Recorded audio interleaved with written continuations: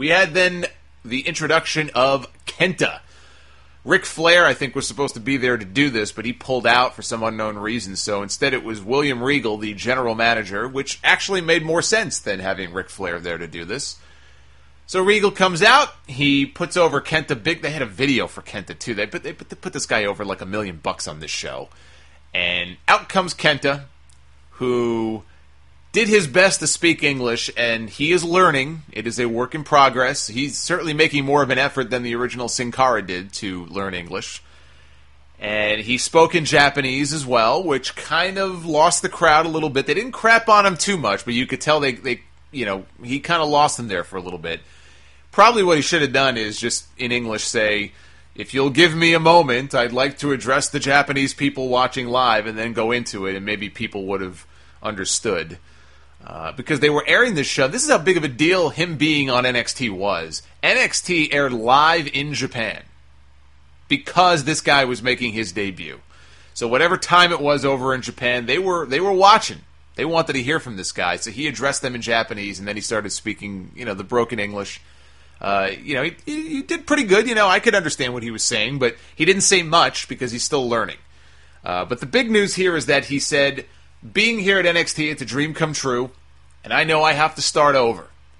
And part of starting over is getting a new name, I guess, because he said from now on, he will go by the name of Hideo Itami. And they put the name up on the screen, and people in the building didn't know how to react. They're kind of like, oh.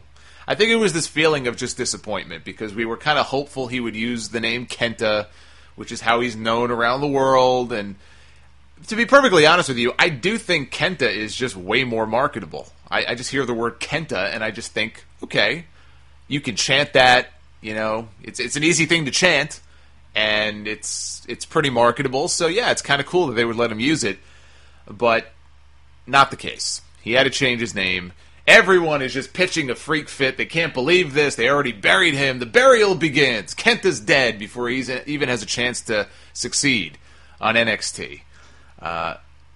Let me talk about this for a little bit here. First of all, he said that he chose the name because he wanted to pay homage to his mentor. Now, he didn't say who his mentor was.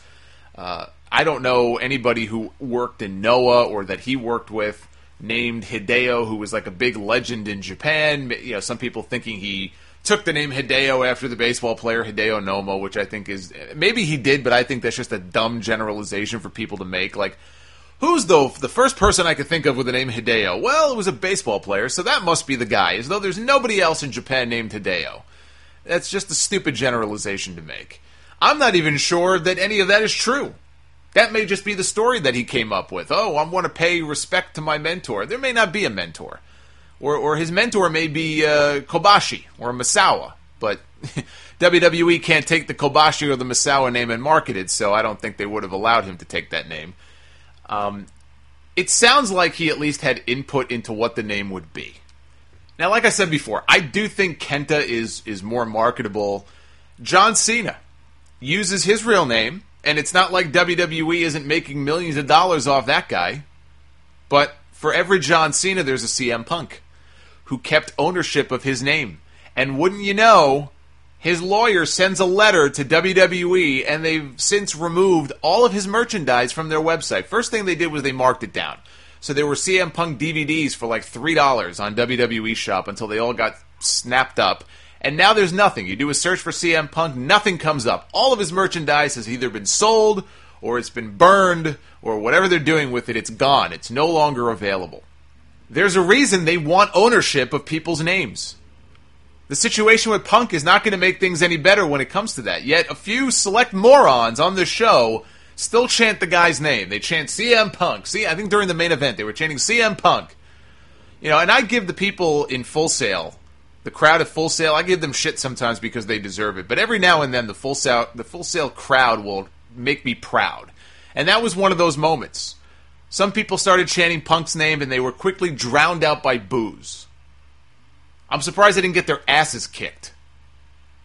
That made me so happy to see that chant died a death instantly because people would not allow it. They would not stand for it, so they just booed it. But I would tell people, just stop freaking out over the name. It's not a big deal. He'll be fine. And it really, as far as the name goes, it's not that bad. Once he makes it to the main roster, you know, Vince has this fetish for one-word names. I'm sure it'll be shortened to Itami. And Itami in Japanese, from what I've read, means pain. That sounds pretty badass to me. I read that on Urban Dictionary. It's where I get all my knowledge from. That's how I learned what a Cleveland steamer was, after John Cena mentioned that in one of his raps on The Rock. And after looking it up, I wish I had never done so. John Cena's a sick man.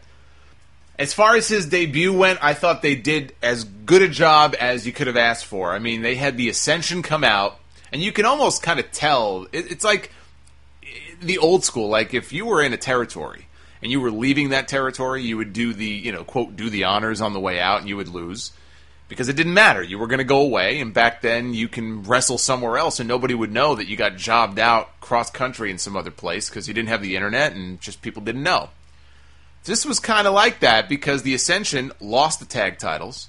They came back out here. They were showed up by Kenta, got their asses kicked. So you could kind of tell they're probably getting called up soon, because it's almost like they're on their way out of the territory, and so now they're doing the honors. So they came out here to confront Kenta. They actually tossed him out of the ring.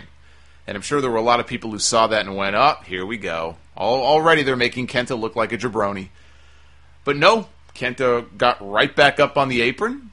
He took off his jacket. He was going into Kenta mode. And he took both guys on head on. He kicked the crap out of them. Got him out of the ring. Went outside, grabbed the steel chair, brought it in, opened the chair, sat down in the chair, and motioned for them to come back in the ring and get more. Come get your asses kicked again, he said. And the Ascension backed off. So he handled both guys, Connor and Victor, all by himself and looked like a badass in doing so. I don't see how anybody could complain about this debut. This was one of the strongest debuts I've ever seen for a guy in WWE. Not just NXT. In WWE, period.